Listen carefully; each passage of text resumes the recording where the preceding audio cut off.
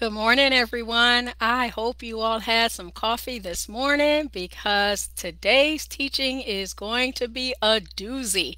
If this is your first time tuning in, I want to apologize for coming in on this subject. It is just confusing if you don't have your Bible right there with you following it, okay? So, welcome to Now. No other way to start our day than at the feet of Jesus. And what we will be talking about today is something that people can end up saying, oh, the Bible contradicts itself. And so we are exploring why it does not. Heavenly Father, we come to you this morning, thanking you and praising you, Father, for who you are. Thanking you that you tell us to study, to show ourselves approved unto you, a workman that needeth not be ashamed, rightly dividing the word of truth, Father. We thank you, Lord God, that for the things that we don't understand, we can sit at your feet, Father, until you explain them to us, Lord God. You said if we search for you, Lord God, that we will find you, Lord. And that's the answers as well, Lord. And so we just thank you and we praise you, Lord God, for who you are. We thank you for telling us the things that we need to know, Lord God. We thank you that we can trust your word, Lord God. Again, if we have any contradictions whatsoever in your word, if we have anything that is not true, Lord God, then we can't believe any of it. So we just thank you for being who you are, Lord God, for being how you are, Lord God, for being loving, Lord, for being kind, Father, and for forgiving us for our sins, Lord. We ask in the name of Jesus that you would lead this study on today, Father, as we go through the wives of Esau, Lord God, and whatever else we're able to dive into. In Jesus' name we pray. Amen. All right, so this morning we are in Genesis chapter 26. We're going to read verses 34 and 35 and then go ahead and get started. And I'm reading from the King James, and they read as follows. And Esau was 40 years old when he took to wife Judith, the daughter of Beeri the Hittite, and Bashemath, the daughter of Elon the Hittite, which were a grief of mind unto Isaac and to Rebekah. All right, and there's really no use of talking about where we stopped off yesterday because the verses before this don't really have anything to do with Esau and his wives. We did start talking a little bit about Esau's wives yesterday, but I'm going to go ahead and just talk about it all again on today so that it's all within one study. All right, so hopefully it'll be easier to follow. All right, so Esau was 40 years old when he took to wife Judith, the daughter of Beeri. All right, so this means that Isaac and Rebekah, his parents, are 100 years old because they had him at the age of 60, him and his twin brother Jacob. All right, and so yesterday I was telling you that the first wife we're going to call Judith, wife number one, and she is the daughter of Beeri the Hittite. This is the only place that she is mentioned in the Bible. All right, so that is wife number one. Wife number two, here it says, and it's pronounced Bosmath, the daughter of Elon the Hittite. All right, and we started talking about her yesterday. And wife number two is also mentioned in verse Genesis chapter 36 verse 2. All right, and if you all can please bear with me on today with going back and forth with all of these. All right, so if we look at verse 2 of chapter 36, it says, Esau took his wives of the daughters of Canaan. And Canaan was the grandson of Noah, and he was the son of of Ham. Okay, and so Ham is the one who did something he shouldn't have, and Noah put a curse not on Ham, but on Canaan in his line. All right, and so Esau took his wives of the daughters of Canaan. Adah, the daughter of Elon the Hittite. All right, so we're going to stop there because it says Adah, the daughter of Elon the Hittite. And back in our study, it said Bosmath, the daughter of Elon the Hittite. All right, and so I was telling you all yesterday, y'all could call them sweet pie or sweet pea, and their real name could be something else. And Bosmath is actually the word for spice. And so she was called both Bosmath as well as Adah. All right, one and the same. So that's wife number two. Wife number three, we are going to go over to Genesis chapter 28, and we're going to read verse 9. And it says, well, let's read verse 8 as well.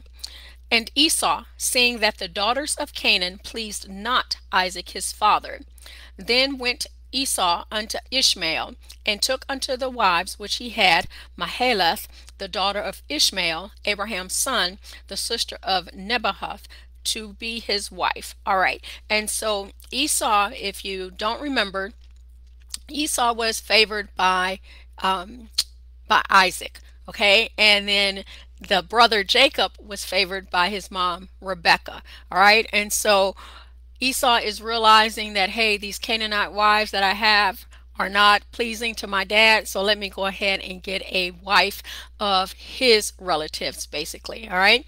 And so don't forget that Abraham had two sons. Well, he had six or eight actually, but he had two sons initially, one by a lady named Hagar and then one by his wife Sarah.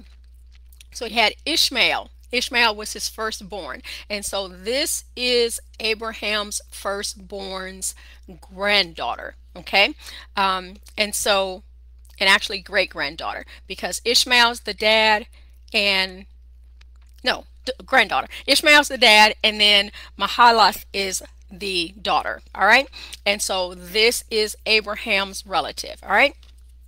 So let's go ahead and read verse 9 again. Then went Esau unto Ishmael, and took unto the wives which he had Mahalath, the daughter of Ishmael, Abraham's son, the sister of Nebaioth, to be his wife. All right, so she appears again. If we go back over to verse 36 and we look at verse 3, it says, and Bosmath, Ishmael's daughter, sister of Nebaioth. All right.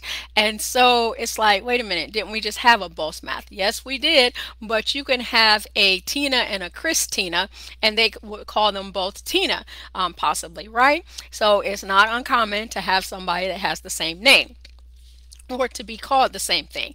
So for here, Mahalath and Bosmath are the same people, all right? Because they are Ishmael's daughter, the sister of Nebaioth. All right, one and the same.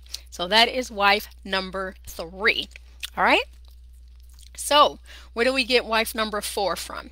If we look at Genesis chapter 36, verse 2, it says, Esau took his wives of the daughters of Canaan, Adah, the daughter of Elon the Hittite, we talked about her already, and Aholibamah, excuse me, the daughter of Anah, the daughter of Zibeon, the Hivite. We've not talked about a woman that is a Hivite, all right? So this is daughter number 4. And daughter number 4 is talked about again throughout verse or chapter 36. But let's talk about this real quick. It says, and Aholibamah, the daughter of Anah, the daughter of Zibeon, the Hivite. If you read this and not dig into it, you would think that Anah is the daughter of Zibeon and that she is the mom of Aholibamah, but that is not what it is saying. Let's read this again. Aholibamah, the daughter of Anah, the daughter of Zibeon, the Hivite. What this is actually saying is Anah is the dad and Zibeon is the granddad. All right, so how do we get this? We have to actually dig deeper into 36. If we go over to 36:18, it talks about, and these are the sons of Aholibamah, Esau's wife, and so it names the son and or the sons, and it talks about the dukes that came from them as well. And then if we go down to I did not write this one down. Oh, if we go down to verse 24, it says, and these are the children of Zibeon. All right, so Zibeon is the granddad of Aholibamah, both Ajah and Anah. All right, and so Anah was the dad of Aholibamah. All right, and we say it's the dad and not the mom for this reason right here. This was that Anah that found the mules in the wilderness, and he fed the asses of Gibeon, his father. All right, that's the only way that we know that it was not a mom that they were talking about, but it is a dad that they are talking about of Oholibama. All right.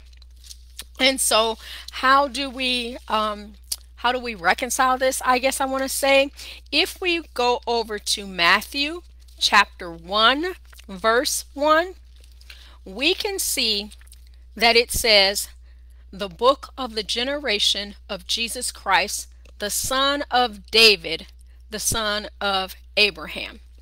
Now, we know that Abraham did not father David. All right. David was generations down the line, but they consider Jesus, and we know that David was not the father of Jesus Christ. But here they're saying Jesus Christ, who's the son of David, and they're saying David, who's the son of Abraham. If you have great great great great great great great grandson, or if you have son, they are all still son. Okay.